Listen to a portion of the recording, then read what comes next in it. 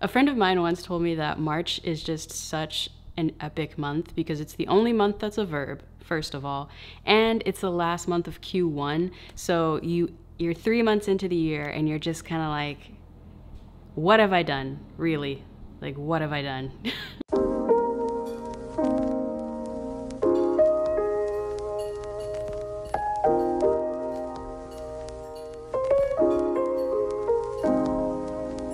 Hey everyone, it's me Hallease, endeavoring to persevere. As always, if you're new here, I make videos about my chaotic good life. Subscribe, follow, social media, all the things, you know. I think I can speak for us all when I say that. These bullet journal videos that people are coming out with are beautiful. What's her name?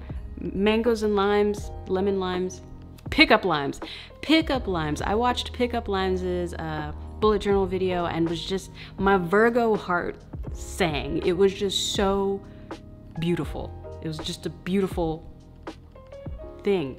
But if I'm being completely honest, my bullet journal style is really straightforward, and it's just the bare bones of what I need to kind of, one, have a level of mental clarity and reflection, and also make sure that I'm being productive and can catalog that productivity and see it for myself, because that's something that I really struggle with. Is I'll work on things and I'll get so caught up in the minutia that I don't actually realize that I'm getting things done. And it's really a combination of a traditional long form journal and a productivity bullet to-do list journal. I find that keeping it simple really does work best for me, because once I kind of decide I'm gonna do something and form a habit, it's formed. So in like my mind's eye, you know what I'm saying, in my heart chakra, I have to just decide to do something, because once I decide, then I will begin to just naturally form that habit because I've decided to do it.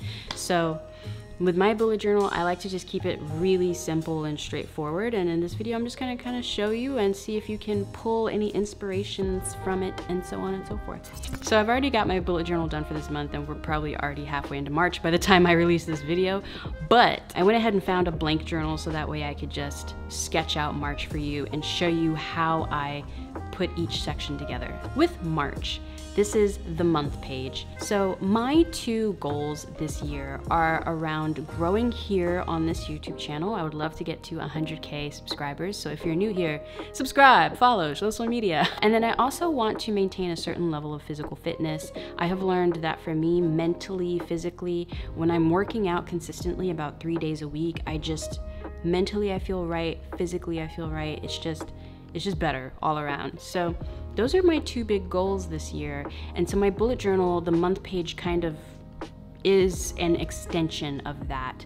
So I usually write the month at the top of the page, and then I write what my subscriber count is, so that way I can see month to month how much I'm growing and see that the number is actually getting bigger. Again, you get so caught up in the minutia and the day-to-day that you just lose track of it. And so seeing how much you are at on February versus how much you are in March versus how much you are in April, and seeing how much you grow in between each month, I think helps. And then I use the month page as essentially a dump box for ideas for videos for the month. I generally try to put out 6 to 7 videos a month, and so I will just put those video ideas down, and you'll notice that some of them are videos that I didn't necessarily get to complete the previous month, but I really want to do them, so I've extended them into the next one. And as I finish filming a video, I'll put a check mark next to it, and then once I've executed and actually posted that video, I'll cross it off with an X. And so that way, by the time I'm ready to set up the next month, I can see what videos I've actually filmed, how many of them I've actually released, and see how much I stayed on schedule with my ideal 6 to 7 videos a month, or how much I didn't maybe, and can like justify why that didn't happen. So I love just kind of having this sort of brain dump. I will usually already have 6 ideas for videos at the beginning of each month, but as I move through the month, things will happen. I'll have an interesting conversation with someone or something like that, and I'll be like, oh, that'd be an interesting video idea, and then I just write it into that month page. So that way I just kind of have it there and can reference it later.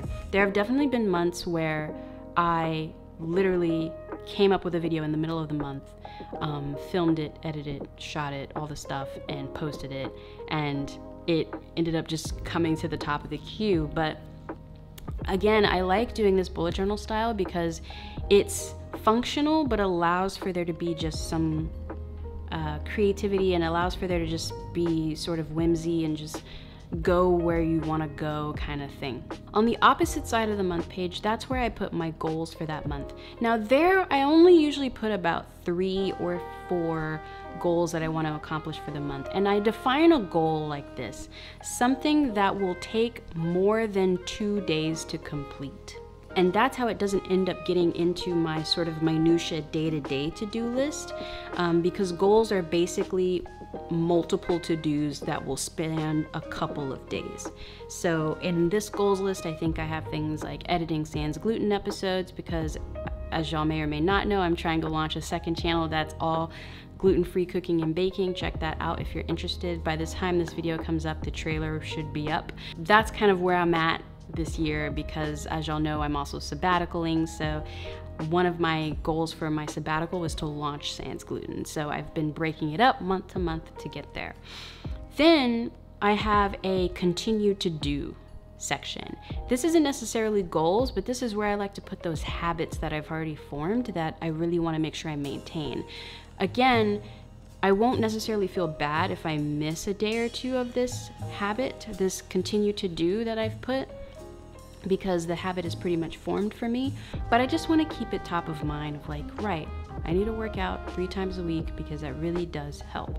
And then I also have a consider section. And this is something, again, that if something kind of pops up throughout the month where I'm like, maybe that would be something to begin to incorporate or just kind of meditate on a little longer before I make a decision to do it or not.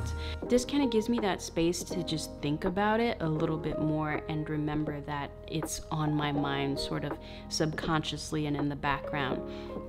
So I think for the demo version, I put consider starting to wake up at 6 a.m. every day, so that way you have the morning to edit videos, which I'm probably going to officially incorporate next week, because I do tend to edit a lot better in the morning and I get a lot done in the morning. So there you go. I put a sticky at the beginning of each month so that way I can easily reference the month page, since again I do actually use it throughout the month in regards to putting out new video ideas, video idea brain dump, and also checking back in on what my monthly goals are, my consider doings, and also my continue to do's. My week setup. This is where it gets a little different from, I think, the traditional bullet journal style.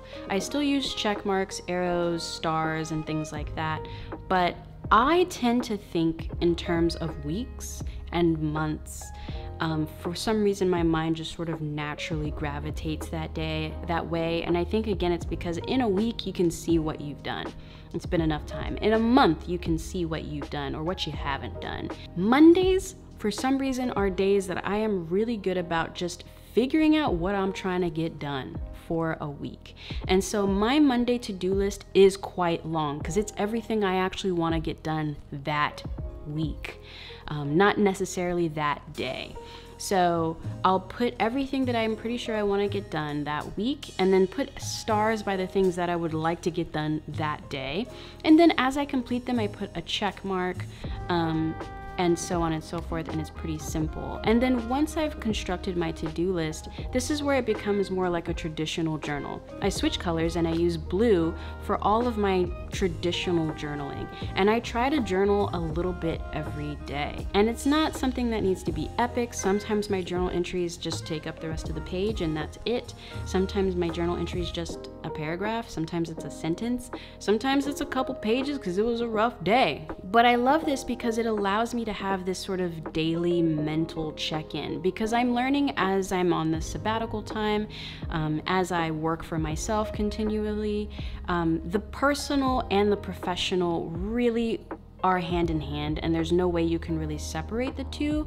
I've learned that what I'm going through and working through mentally, personally, can really affect my productivity on the business side of things. And so I love that I can see my productivity, and then how I'm feeling about that productivity or not feeling about it. With the journal entries, I go as personal as I can, as I want to. Sometimes I don't do the journal entry until I'm going to bed and can truly reflect on the full day. Sometimes the journal entry is because I had an interesting conversation with someone at the office, or a meeting I had. Maybe it's a few notes on that meeting of something I want to do. Again, the personal journal part is really just a way for me to reflect on the day, check in with myself, and be present with myself. And so the next day I just look at that list, see what I finished and what I didn't finish, and take everything I didn't finish and put that, and that becomes the to-do list for the next day. Sure, maybe I end up adding a few things because maybe something popped up from the day before, but for the most part I usually don't have to. It just ends up being that list, and ideally it's a shorter list.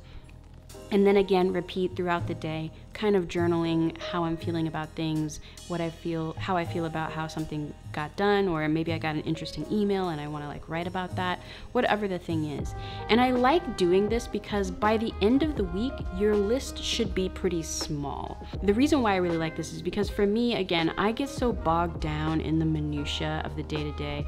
There are days and weeks where I'll feel like, what did I even get done? Who am I right now?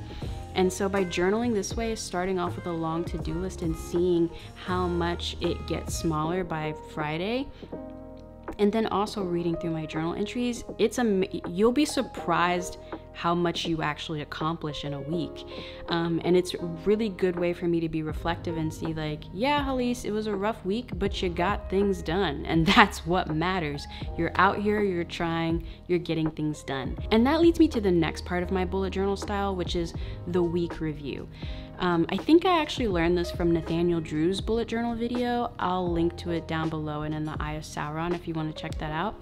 But I do a week review, and that is just again a basic journaling style where I then usually on Saturday I'll go back and read all of my journal entries from that week and see if I can spot any themes, any trends, what's happening.